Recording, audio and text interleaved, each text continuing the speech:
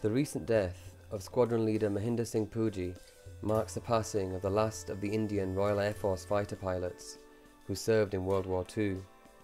The following film celebrates the history of Sikh fighter pilots.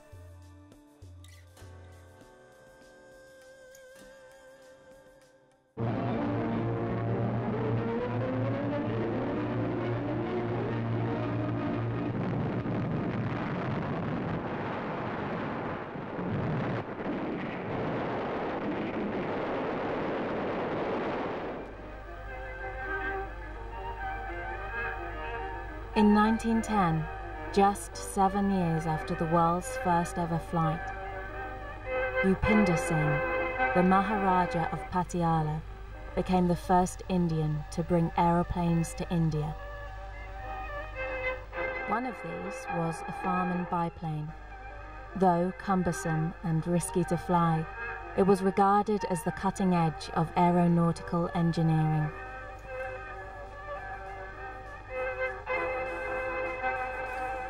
The pioneers of aviation in India were Sikhs. It wasn't planned that way, it happened that way. The first Sikh to fly and to apply to be a fighter pilot in World War I was Navdeep Singh Malik.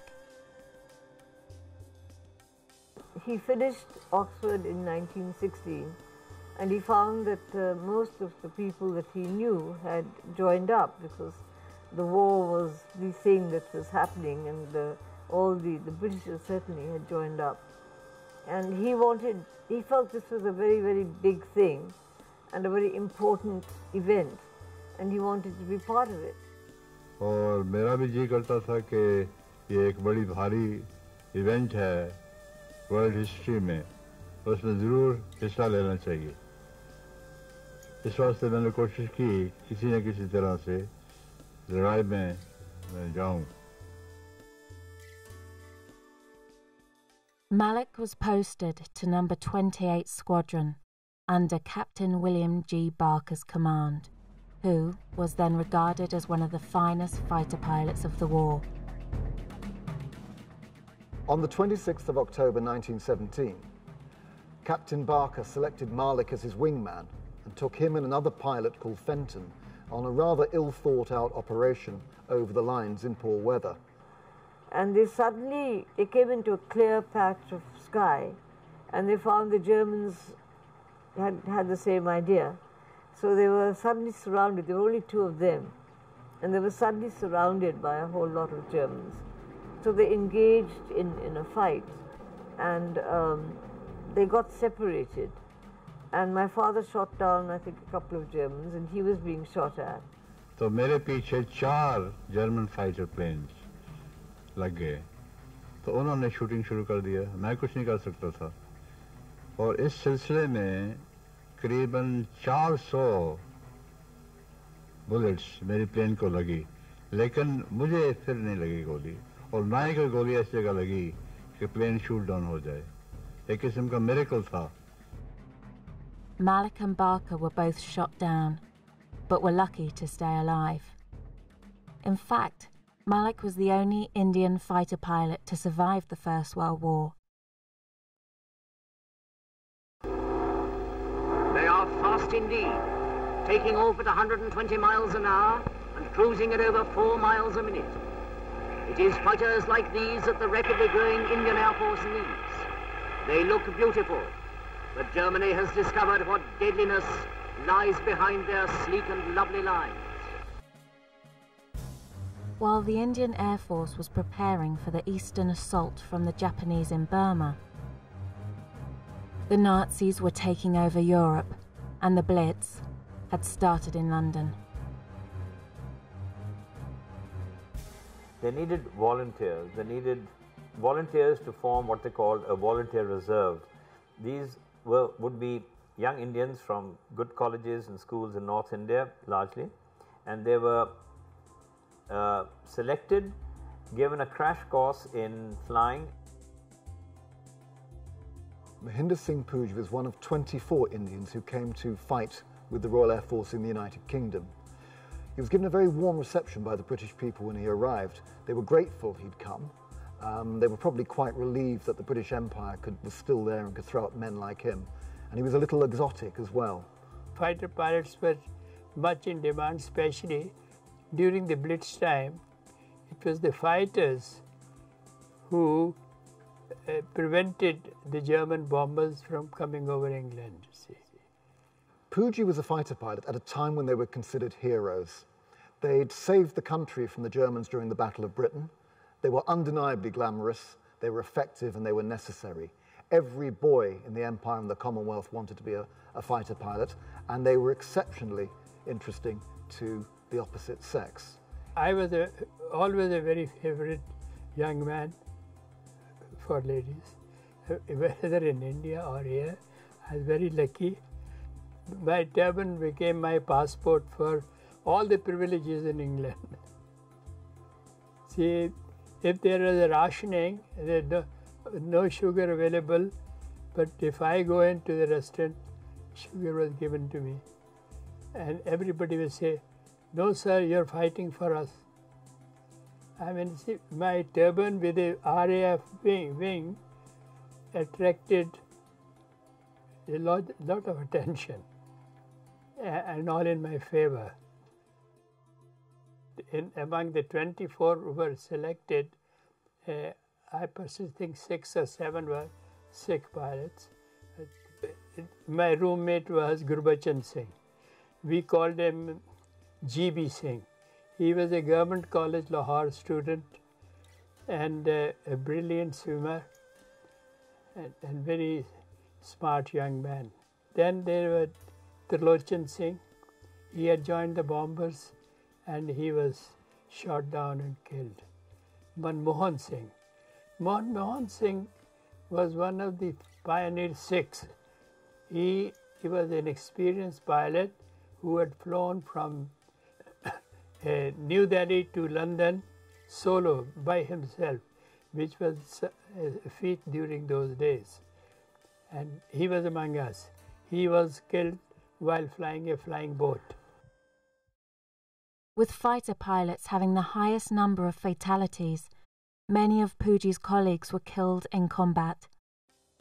Out of the 24 volunteers, Pujji was one of the only 2 fighter pilots to survive the war. There were many instances with me while fighting the enemy when I had given up hope that I will be able to come back and land safely. On 1 or 2 occasions, there was I had almost killed myself. During a mission escorting bombers to Berlin, Pujji's team encountered enemy fighters while flying over occupied France. After a series of dogfights, Pujji found himself lost and alone and out of radio contact. Realizing he was out of fuel, Pujji decided to evacuate the plane. But before jumping out, he decided to send the following message. If my body is found in the morning, I would request that it may not be sent back to India. I don't want my relations and friends and my parents to grieve over me like that. It should be cremated here in this country. I gave a big lecture. I'm surprised how I could do that at a time at about 25,000 feet.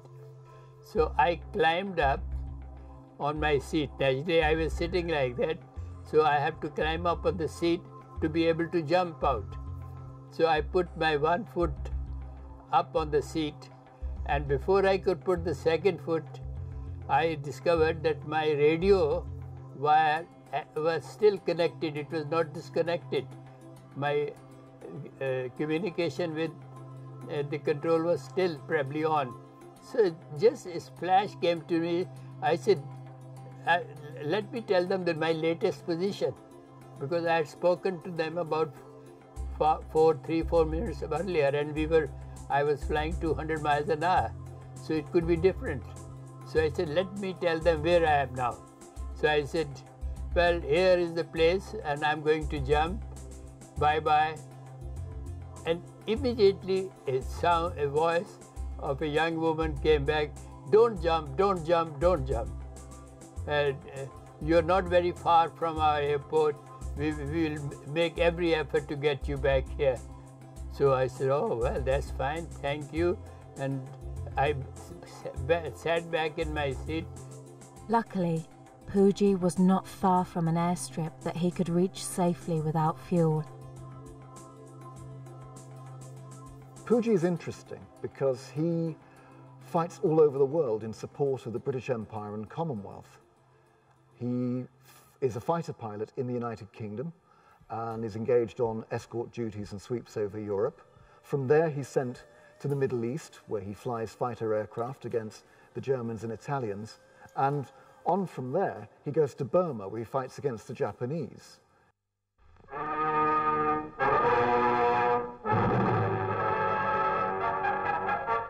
This is the stuff that's getting back Burma.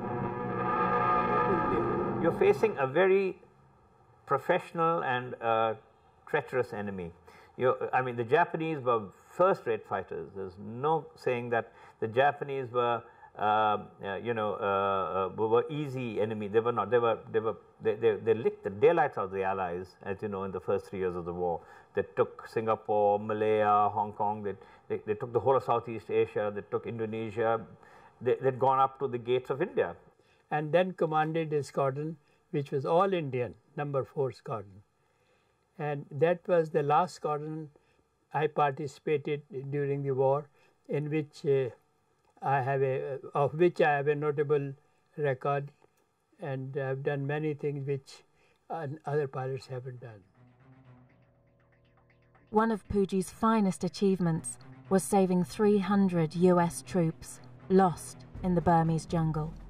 He was personally requested to find them after a 3-day US search party failed.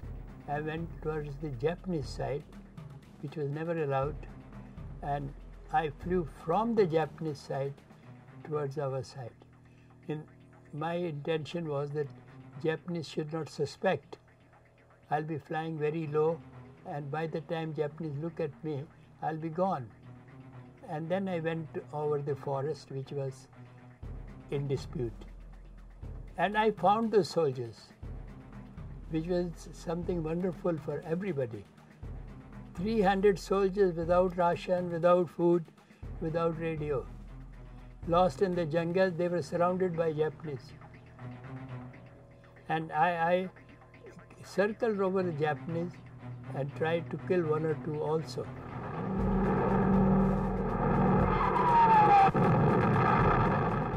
Pujji won his Distinguished Flying Cross over Burma as a flight commander of No. 6 Squadron.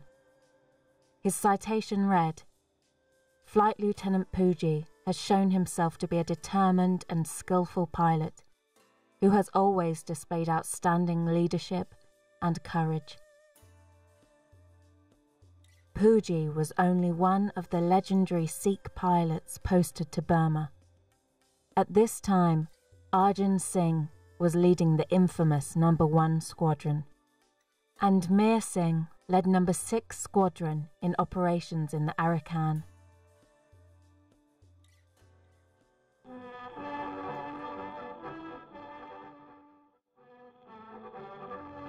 Air Chief Marshal Richard Pearce called an urgent meeting with the Indian Air Force squadron leaders. Interestingly, 5 of the 7 leaders were Sikh, including Arjun, Pratipal, and Mir Singh.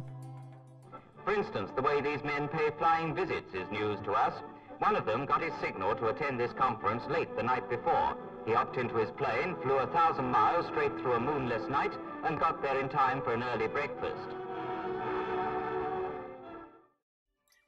मैं सिख हूँ, तो जो हमारी philosophy है कि सबसे प्यार करना, गुरु नानक की मिशन, गुरु गोविंद सिंह साहब की मिशन, कि जस्टिस में बिलीव करना, जस्टिस के वास्ते सब कुछ सैक्रिफाइस करने वास्ते तैयार होना, ये बड़े भारी असूल हैं. Wherever the British fought in the world wars, the Sikhs were there. In the First World War, they fought in France, in Mesopotamia, Iraq, the Mediterranean, the Middle East. The Second World War saw them in Burma, in Italy, in North Africa. The fact that Sikhs have been pioneers in the Air Force is not a surprise. The Sikhs are natural warriors. Courage comes to them as a given. It's not that they are, there are brave soldiers everywhere, every community of the world, but for the Sikhs it's kind of natural. Because the history which I learned was that Sikhs were created only for the purpose of fighting, only for the purpose of protecting the weaker people. That is because we were all Hindus before that. So that impression I always had, and everybody else, that they all say that Sikhs are fighters, and we were strong and we were brave, we were not afraid.